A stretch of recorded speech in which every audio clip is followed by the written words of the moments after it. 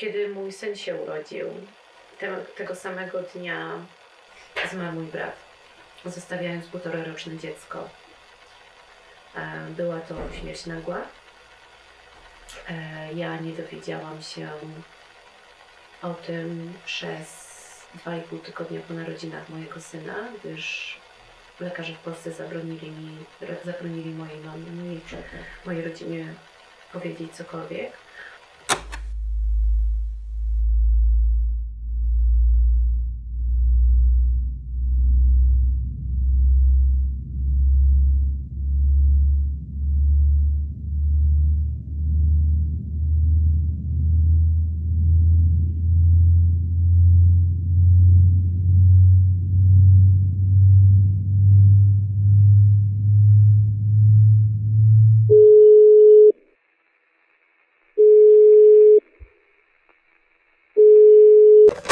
Buenos días, estoy hablando con...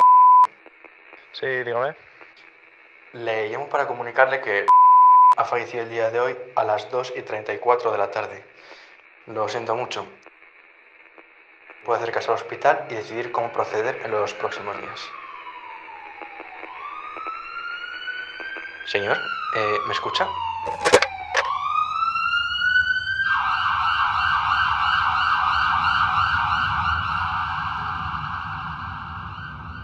I lost my brother to a car accident. He was coming back from work to have dinner with us. His last call still resonates in my head. He was laughing about getting pizza instead of my mother's veggie dish.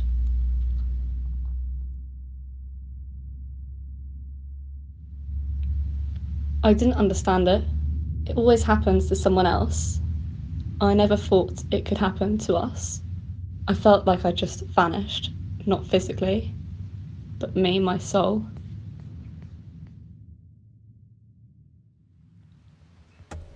I'm not sure it ever happened. Everything seems the same now, blurry. I can't remember his presence. I come home and it's like he was never there.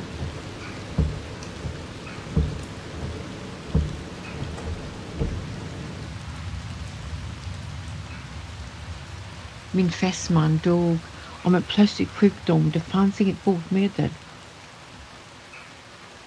Man kan inte fatta det först, men jag bara gråter och gråter ensam i botten. Allting har tappat mening, men jag vet inte varför jag gråter. Det vet jag inte fortfarande. Jag vet fortfarande inte det. Det var två och en halvt år sedan. Det var en lördag, 7 mars 1981. Jag kommer ihåg vi planerade att spendera vår helgen i Schweiz. Hon älskade vandring och det gjorde jag också. Ja. Trädet, dess gråtande pil. Jag har alltid trott att det var ett intressant namn för ett träd, även om jag aldrig trodde att jag skulle gråta med det.